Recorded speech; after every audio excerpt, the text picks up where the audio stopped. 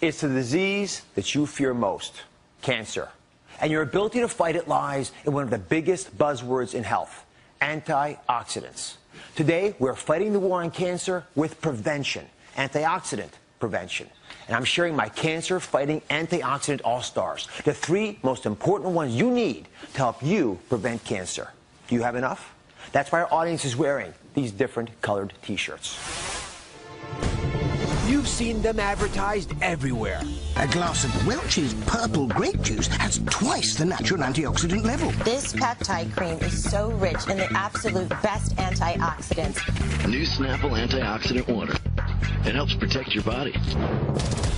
Antioxidants are found in many fruits and vegetables, and they might just be your body's ultimate secret weapons against cancer. But what exactly are antioxidants, and why are they so good for you? As I've discovered, most of you don't even have a clue. What's an antioxidant? I don't know. Do you know any antioxidants? No, I know it's in green tea. You know what an antioxidant is? An antioxidant? Yes. No. You know what has antioxidants in it? I don't want to say the wrong stuff. I'm with your daughter here. I've got a question for both of you. Can you name an antioxidant? Oh. No. Joining me is one of my all-time favorite guests, cancer prevention pioneer, Dr. William Lee. Dr. Lee, thank you very much for joining us as always. Talking about antioxidants and how they prevent cancer. Well, antioxidants are natural protective molecules that Mother Nature has laced into a large number of foods. And there are literally thousands of different types of antioxidants, but they all do pretty much the same thing. They protect our DNA in healthy cells from the type of damage caused by free radicals, which are harmful chemicals that our body absorbs from things like cigarette smoke or pollution or fried foods or other sources of the environment. So antioxidants protect our DNA against the kind of damage that can cause cancer. So you see why it's so important to both of us, and all doctors are concerned about preventing cancer, that you have enough. So everyone in our audience today is wearing their antioxidant health on their sleeve. They're all wearing different colored T-shirts. Before the show, we gave everyone the ultimate nutritional lie detector test. This revolutionary device, it's lying right here next to me, measures the level of carotenoids in your skin, which can help indicate the overall antioxidant health in your body. It's a completely non-invasive test. Did it hurt you? Did you get it? All right. Good. I haven't had mine yet. I'm having it next. So we're going to see if it hurts me. But it takes about 90 seconds, and I am completely astounded by these results. Let me come on over here. We're going to show it to everybody. So if you look at this is how it's supposed to be read out, by the way. We've got lowest to highest, 10,000 up to 50,000 units, right? These figures give us a rough idea. You want to be up here in the blues. Now, let's see how you did. Are you ready?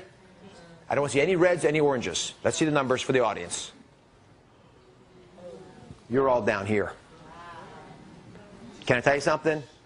You're America. You're a cross-section of everyone watching the show right now. Let me just go through these because it completely blew my mind. We have almost 40% of the audience in the lowest category possible. I actually didn't think we'd find anybody there. Not naively thought that at least we're getting enough of these antioxidants into our bodies that wouldn't be there. Another 40% had the orange category, which is still, to me, a dangerously low level. And we only had a total of about 6% having greens and blues. Put your hands up if you're greens and blues. Let me just see. It's like, yeah, I mean, there are a couple folks. But, you know, it's not many. Congratulations, by the way. Yeah. So the question then becomes, you know, why is it they're having these problems? And it's not surprising because we're getting on average about 2 to 3 servings of fruit per day and vegetables. It's not enough. And we know that. What do we talk about? 5, 7, 9, big numbers of servings, fistful size. So I haven't had the test yet. So before I give you a hard time, let's see how I'm doing. Ready to go? Yes, ready. All right. And Dr. Lee, while I do this, talk to me about antioxidants. What foods have them? How can folks find them, even if they don't know the chemical names? Well, you can certainly get antioxidants in pill form, but the very best way of actually getting antioxidants is in the foods that we eat. And what about organic versus inorganic? I get asked that a lot from the audience. Does it make a big difference with regard to antioxidant power? Yeah, well, some studies have actually shown that foods grown organically can have greater levels of antioxidants. And the reason is because antioxidants also protect plants.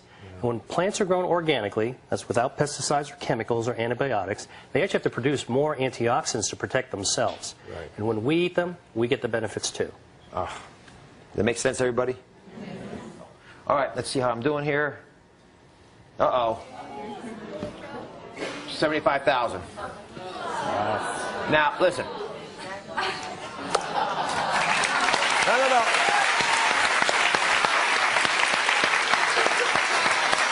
I honest to goodness did not do that to show off, although I know it sounds like that. I did that because I eat the things that all of you could be eating. I don't do anything fancy. I'm as busy as you are. I just made it part of my life to eat the kinds of foods we're going to talk about today. It's that simple. But when you see numbers like that, it changes dramatically the chances you're going to have to cope with some life-threatening or life-ending cancer down the road. Let me show you why antioxidants are so important. Where's Stephanie? Come now, Stephanie.